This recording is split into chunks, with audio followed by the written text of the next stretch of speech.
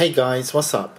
So today I'm doing a review of some chili seeds that I bought a little while ago. I just wanted to share my feedback on these particular seeds in case you're looking to buy some chili seeds yourself. These might be a good option for you. These chili pepper seeds are called Cayenne. It's a variety that's basically a little bit hot but not too hot, so it's somewhere in between, which is perfect for me. Let's have a look at the seeds themselves. Okay, so they come in a sealed packet like this, and each packet contains about 50 seeds. So let me just pour a few out, and there you go, and you'll get about 50 of those, like I said.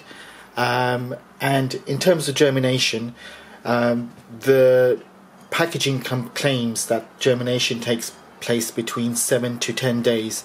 So for me, that was absolutely the case. Let me show you my seed tray where I've planted a few of these. So here are my chili seeds that I planted on the 15th of March. So actually not that long ago, and you can see that all of them have basically germinated, which is great.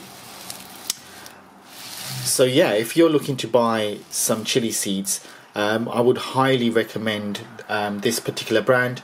I got these from Amazon. They're not that expensive at all, and you get, like I said, 50 seeds in a packet. And as you can see from my tray, I actually had none that failed to germinate, so it's really easy.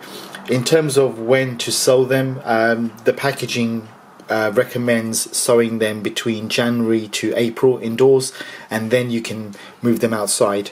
So there's some information on the back on exactly that. So you can sow indoors between January and April, and then you can transplant them outside between May and June, and you should be ready to harvest them from July onwards.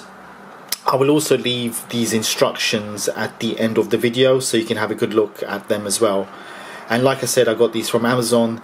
They're very cheap compared to buying the full plant themselves, and obviously you get 50 seeds, which is great value for money.